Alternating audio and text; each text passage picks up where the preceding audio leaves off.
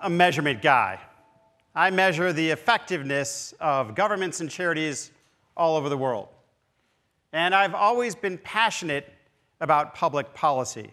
I've believed in the power of government to do good things in this world.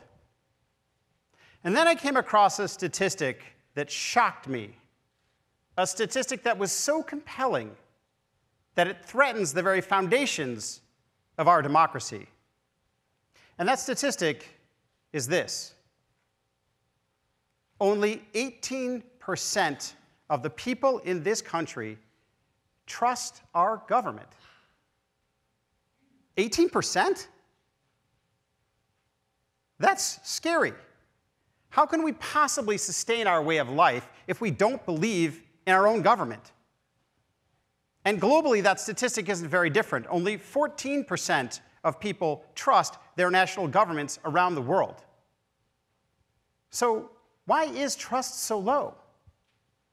Well, there's two competing explanations. The first is, it's all about the people. It's about the political leadership. Well, it's all about this guy. It's Donald Trump's fault. That's why we don't trust government. But the data doesn't support that. In fact, trust was lower during certain times in the Obama administration than it is in the Trump administration. And all throughout history, Democrat to Republican, Republican to Democrat, trust continues to decline, other than a temporary spike during 9/11. So if it's not about the people, the other philosophy is it's about the spending. Yeah, we're not spending enough money on the people who really need it. But the data doesn't support that either. In fact, we spend 16% of our GDP on social programs. When you factor in private social spending, it's the second highest in the entire OECD.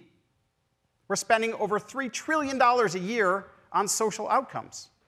And all through the years, as spending has gone up, trust has actually gone down. So clearly, it's not about spending. So what does explain trust? Well, my theory is this. The reason why we don't trust our government is not because we hate it or we think it's evil. The reason why we don't trust government is because it doesn't work. It doesn't produce results. It doesn't produce a bang for the buck for our tax dollar. And all of the most important social issues, year after year, are only getting worse. More people are in poverty and economically insecure now than in many, many years. The rate of food insecurity is the highest it's ever been in modern history. And obesity for children has doubled in the past 30 years. There are many other statistics I can share with you, and you've read them in the paper and seen them with your own eyes. But social problems are not getting any better. And even here in Illinois, we did a survey to ask people how much they think government works. And 80% of the people in Illinois gave government a C, a D, or an F in terms of producing outcomes. And that was during a Democratic administration. So if government doesn't work, how can we make it work better? Well, it turns out we have a big black box problem. Government is the only sector of the economy that only measures after they invest. We literally spray money all over the place and hope it adds up to some outcomes. But no other part of the economy works this way. There's no lawyer that goes into court and then checks Westlaw or LexisNexis after the case is over. Nobody gives you a mortgage and then checks your credit score afterward. Nobody invests in a public company and then checks the Bloomberg terminal later. We have predictive data that helps us determine how we allocate our resources to produce the best bang for the buck, the best return on our investment. Now, some would say, well, it's impossible to predict government effectiveness or the effectiveness of social programs. They're all so different. They're operating in different contexts with different people. We can never possibly compare one program to another. But we have cracked the code on complex things before. In fact, we've cracked the code on human biology with the Human Genome Project. What's more complex than that? And we can predict health outcomes by looking at the common genes among people. And we've also cracked the code on music with Pandora's Music Genome Project. We can now compare songs and music like Taylor Swift to Aerosmith to Coldplay by realizing that they all have the same underlying genes, the same core elements, things like timbre, and rhythm, and degree of improvisation, or guitar solos. And we can code those songs to compare them to predict which songs you will like.